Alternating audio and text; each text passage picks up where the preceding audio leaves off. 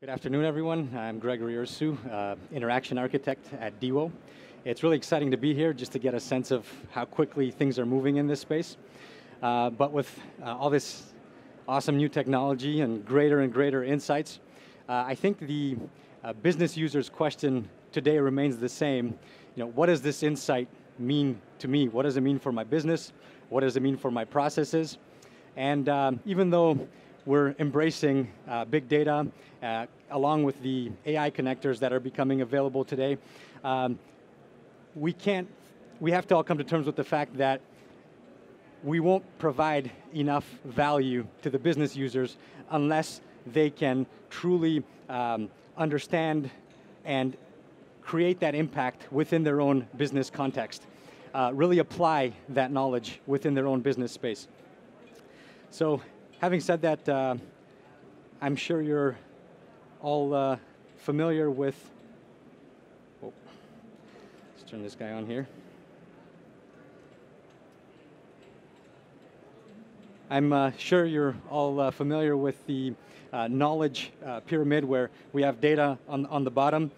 This data doesn't mean much to us unless it's connected and organized so that we can digest it. But this data then becomes information. Information that we can further connect, look at contextually, start understanding what it means in our own space and in our own time, in our own context, which then can become knowledge. And the deeper this knowledge becomes, the more we can understand and be able to not only process this knowledge, but apply this knowledge. And a lot of the excitement around AI today has to do with classification tools, understanding the difference, for example, between a line on the road and a tree for self-driving capability. And this is just, again, creating new knowledge. We're, on the other hand, we're looking to layer all of this knowledge on the user context, in their own business context. And when we do that, we can truly start understanding that knowledge and applying that knowledge. Without getting too esoteric on you, we can define wisdom as really the optimal application of knowledge.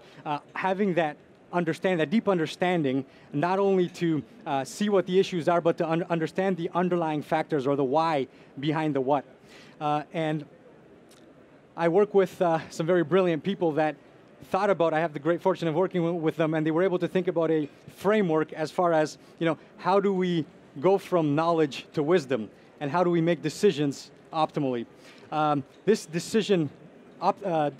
cognitive decision-making framework is what we call the opportunity-driven framework, where we actually, understanding business context and understanding the business user, we can kind of package this wisdom into decisions. These decisions are not only quantified for the user, but the system actually starts that conversation. So comparing it to any type of self-service BI tool, really there is no comparison, because on one hand, the user is really starting that interaction, whereas with DIWO, always working in the background to synthesize knowledge and user preferences and user context, it really unearths these opportunity types, these opportunities, and articulates them to the user. Now, the question is, from a UX perspective, how do we kind of create this symbiotic relationship between machine and the human decision-making process? Obviously, that human decision-making process really changes depending on, again, context. In my case, if I'm making a decision and my wife is thrown into the mix, then that whole decision-making process is taken care of. But from a user perspective and from a user experience perspective, where the rubber hits the road, we have to understand that we're trying to guide the user through their own specific decision-making process. And in order to do that, the way we really thought about this was, again, the user experience is really being driven and inspired by this contextual thinking. So if you can imagine, rather than interfacing with the UI, you're interfacing with your navigation. So the navigation knows where you are along your decision-making journey, wherever that may be, understands it, and you can converse with this DIWO persona in order to understand exactly what you're looking at and to have a conversation with the persona in order to make that optimal decision. Again, this means that the navigation changes depending on the component. Beyond this kind of layering of information contextually, we've created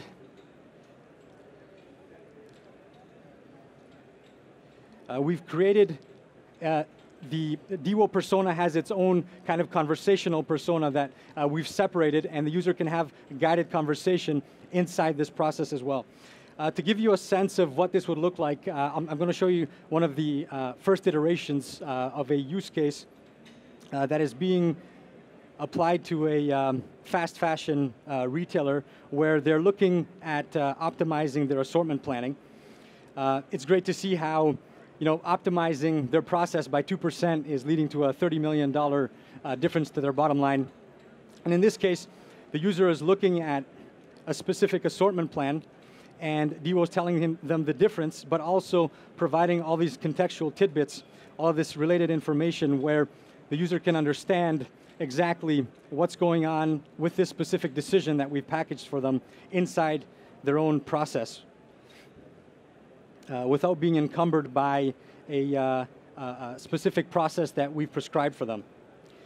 As I mentioned, this kind of conversational aspect is quite unique in the sense that not only are you having an inline kind of conversation, I'm sure you've seen chatbots or different types of applications where you can question answer. Beyond that, the user would ask a question, they would receive an answer, whether it's textual or visual, depending on the requirement. They also receive context. An expansion of that answer comes in the form of context. And again, kind of tying in seemingly unrelated information, we can derive insights with regards to this specific conversation. Even though they're seemingly unrelated, DIWO can synthesize this knowledge in order to kind of guide the conversation in a different direction. And of course, by giving the user related questions, again, we're guiding the conversation, whether it's in the opportunity framework where we have this persona layered on top of the UI, or specifically in the conversational persona.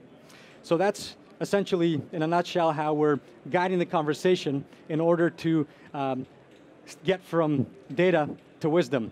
Data in, wisdom out. That's DIWO. Come talk to me at booth 914. Thank you.